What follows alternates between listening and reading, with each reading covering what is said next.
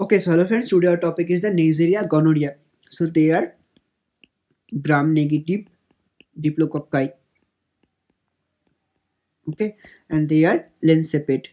So you can see this is a negative stain diagram. So they are non-capsulated, so no white space is there, and they are lens sepate. Okay, so they are pink color organism like this. In gram stain, they will appear like this. Okay.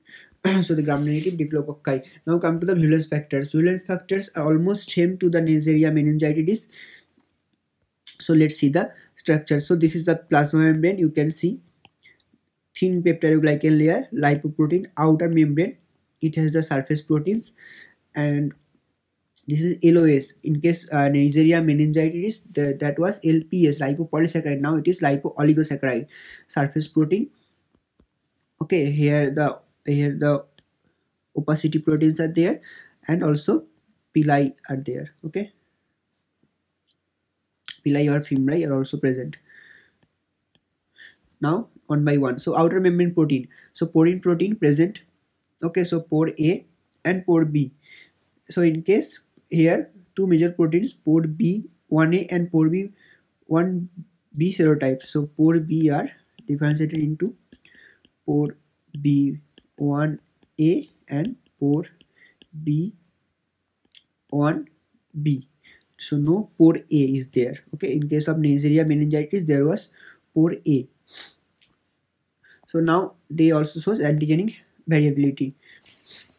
Now come to LPS. So they are not LPS, they are what?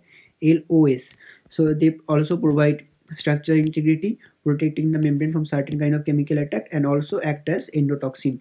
Endotoxin mechanism is discussed details in the Neisseria meningitis. Please see this.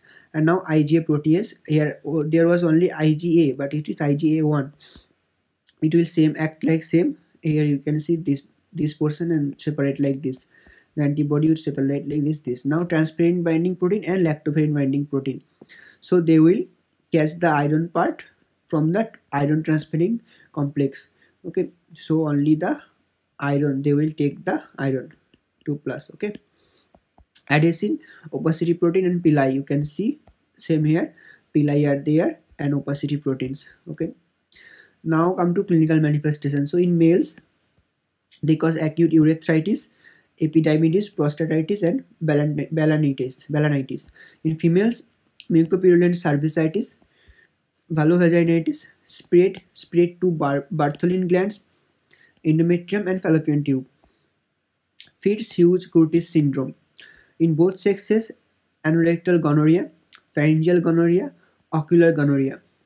Okay, now this anorectal gonorrhea can spread through anal sex, and this is the oropharyngeal sex. Okay. Now in pregnant female, rupture, it can cause the rupture of membrane, which leads to premature delivery, chorioamnionitis, sepsis in infant. In neonates, ophthalmia neonatorum. Okay, it is also caused by chlamydia. Remember this point. Very important thing, ophthalmia neonatorum. So clinical features will be purulent eye discharge with 2 to 5 days of birth. Within 2 to 5 days of birth. Now transmission mainly occurs due to birth from colonized maternal genital flora. Disseminated gonococcal infection characterized by polyurethritis, rarely dermatitis, and endocarditis. In HIV infected person, gonorrhea enhances the transmission of HIV by 3 to 5 folds. Okay. Lab diagnosis: specimen urethral swab in men, cervical swab in women. Now transport media, Stewart's and Amis media are used. Culture: thymoetin medium, modified New-York-City medium. Biochemical test: both are catalase oxidase positive. Fermentation only glucose. Remember. Molecular method: PCR targeting 16S or 23S rRNA. Now important thing is drug resistant in Neisseria gonorrhea.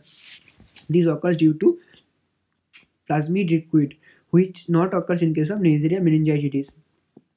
So they are initially susceptible to most of the antibiotics like sulfonamide, penicillins, and quinolones.